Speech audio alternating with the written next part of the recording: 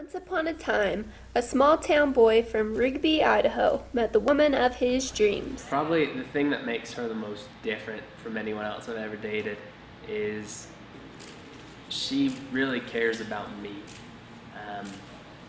She's not just looking for what's going to make her happy, but she's looking for what's going to make us happy.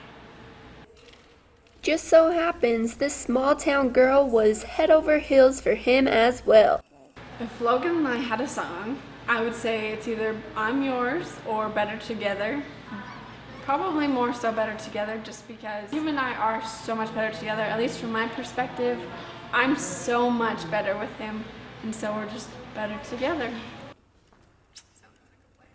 After approximately 10 months of dating, these two lovebirds became inseparable and decided to take their relationship to the next level. I said, Logan, I really want to know if you can see our relationship going anywhere else, because we've been dating for a while and I just am curious if you see us going anywhere else. And you told me slowly but surely, I knew that I couldn't spend the rest of my life without her, that I wanted to see her every morning when I woke up.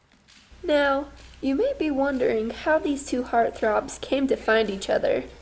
While some call it a waste of time, or a lame activity, it is more formally known as FHE, aka Family Home Evening. Logan and I met at a ward FHE. His old roommates were my FHE brothers, and so they invited him to come up to hang out with them at FHE.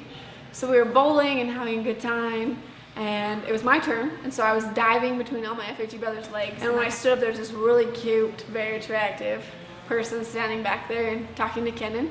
And so I pulled Kenan aside, I was like, Kenan, I need to go on a date with this kid, he is so attractive.